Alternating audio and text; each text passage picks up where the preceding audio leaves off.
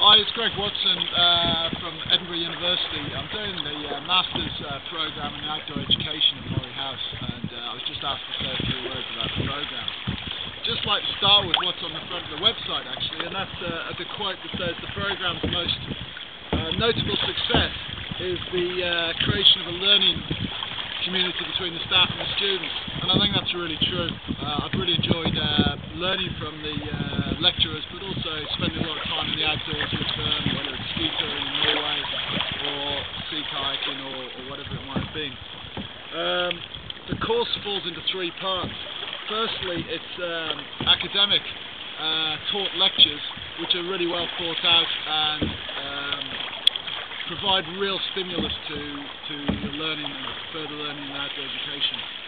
Secondly, there is a real out of doors practical programme which continues throughout the year and a half, 15 months of the course, and that's really valuable, spending time outdoors with those same lecturers in most cases.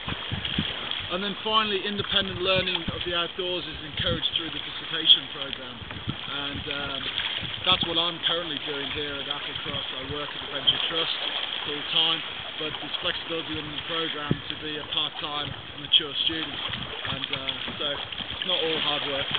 Thanks very much.